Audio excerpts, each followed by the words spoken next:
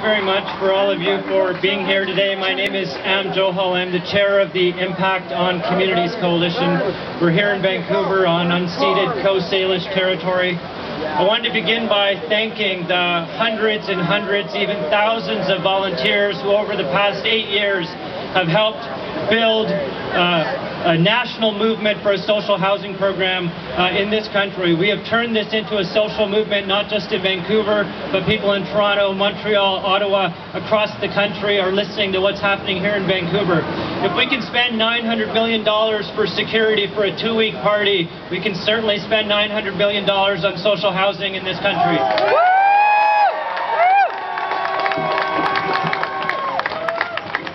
There are today 300,000 homeless people in Canada and BC. It's between 10,500 and 15,000 people.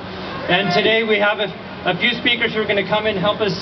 Can anybody's couple bucks cost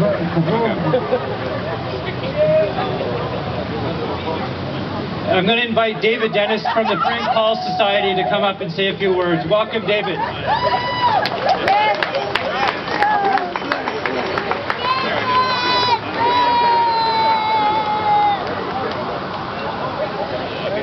Good afternoon, everybody. I wanted to apologize to Am. I'm a bit late this morning because my beautiful dad, who's in front of us here, turned 68 years old yesterday.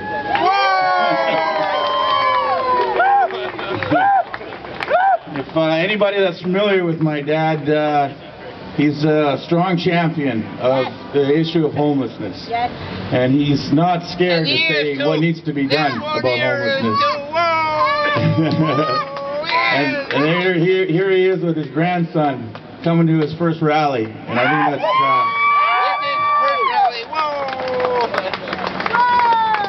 I think today, on behalf of First Nations people that live away from home, we should understand that a good majority of the people who are homeless are First Nations people. And it's a shame that this national government does nothing about homelessness. Come on, brother. We don't need the government. I'm from Cape Breton, Nova Scotia, Eskazoni Reservation. And I was homeless for quite a while. But thanks to the good people that are from outreach, they helped me a lot. And I love them with all my heart. Thank you. And like Am was pointing out, you look at all of the projects, the billion-dollar project that the federal government poured into this city, and they're the only government that's not participating or putting anything into homelessness, and that's a crying shame. So I know there's a lot of speakers here, and I just have a message from my dad, who wrote the Reverend Stephen Harper a Christmas note, and the Christmas note said, "I hate you." So Harper's got to do something about homelessness, or my dad's going to turn this place and burn the whole place down. Isn't that right, Dad? We burned the penitentiary down. Thank you.